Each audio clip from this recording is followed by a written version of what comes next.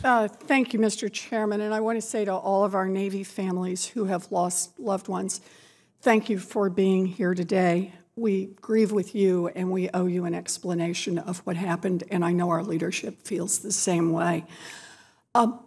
Admiral Richardson, in the last year, the Navy has had 4 incidents involving the loss of life or injury, and 3 of the 4, the ships involved were home ported overseas, in fact, all in the same port in Japan.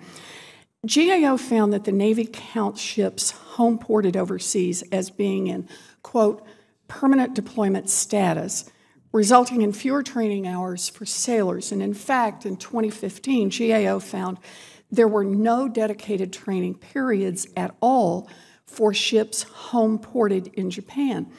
The Navy concurred with the GAO's recommendations and reported that it had developed revised operational schedules. But as recently as August, that's 2 years after the report, August of this year, Pacific Fleet officials told GAO that the revised schedules were, quote, still under review.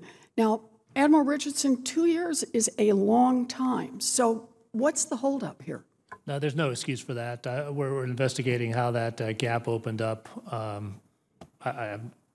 There's nothing defensible I can say for that. Okay.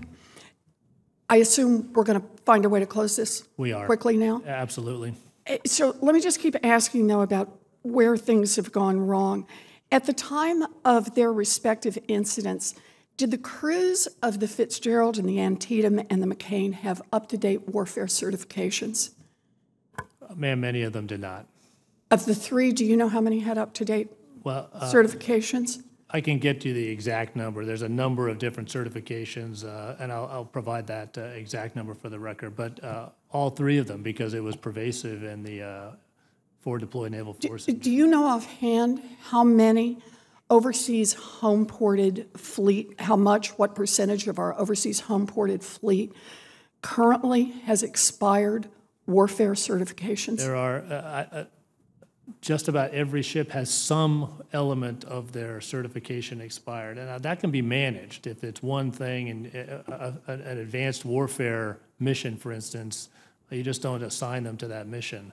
Where it becomes troublesome is that if it becomes too many areas, and particularly in those areas that are directly related to safe and effective operation, the fundamentals. Right. And so that's when it becomes of a great concern.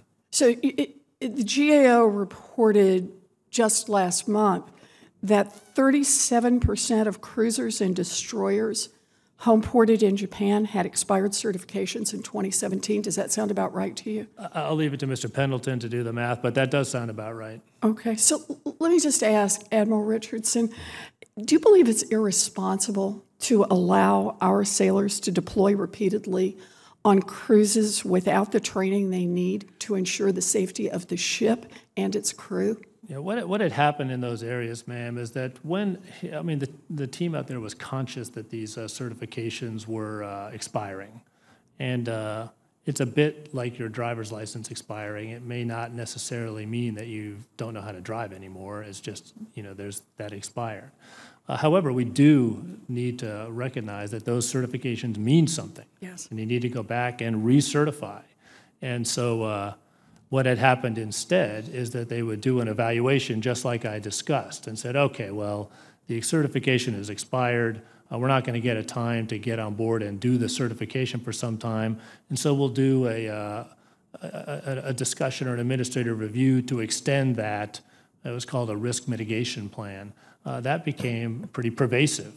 And so it was this kind of boiling frog scenario that over time, over the last 2 years really, became acute. And so to answer your question, yes, no, is it irresponsible? Yes, it is irresponsible. But I just wanted to give you a sense for how that came about. And I appreciate that. And what I'm hearing you say is that you're conducting a thorough review. This is not going to happen in the future. We'll get this right. Thank you.